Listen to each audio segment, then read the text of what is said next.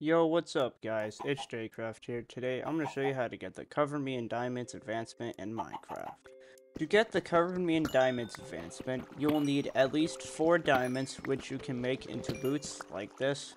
Now let's go to a crafting table. Alright, so we're at our crafting table, and you want to sort the diamonds like this to make them into diamond boots, and just like that, we got the advancement. And that's how to get the Cover Me in Diamonds advancement in Minecraft. If you've enjoyed this video, please leave a like, subscribe to the channel, join my Discord server, and I'm out.